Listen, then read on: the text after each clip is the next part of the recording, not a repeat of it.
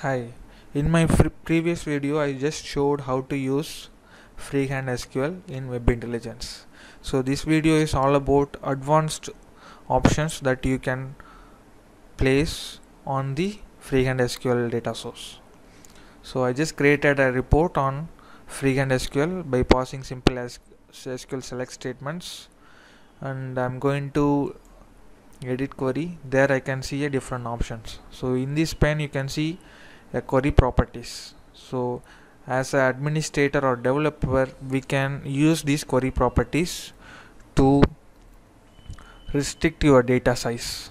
So for example, this query name is which you can define a query name, and connection, as I selected a connection from this list of connection, I can see the connection name and the details, and here max rows retrieved.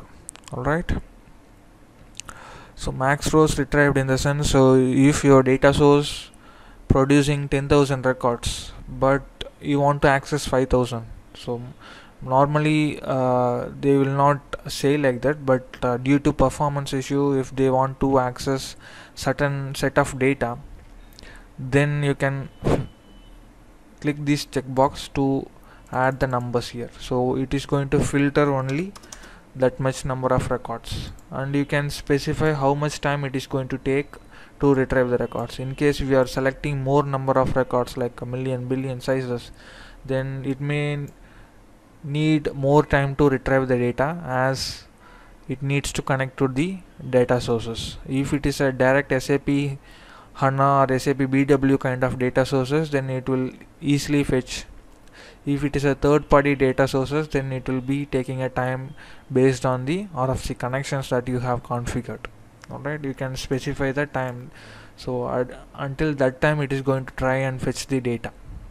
So these are the two properties which you can define, and in edit SQL you can place all the SQL statement functions like a where function, group by function, and even you can do some data manipulation functions as well.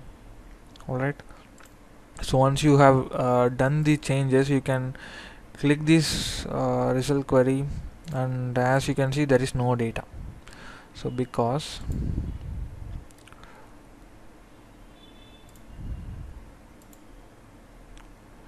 we just filtered 100 records, right, and the max retrieval time is 0. So I'll just uncheck this.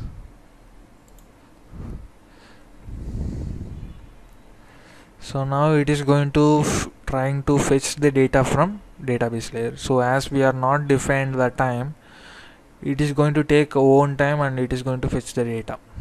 So previously it was 0, so because of that it is showing the 0 records. So here you can see duration is 3 seconds.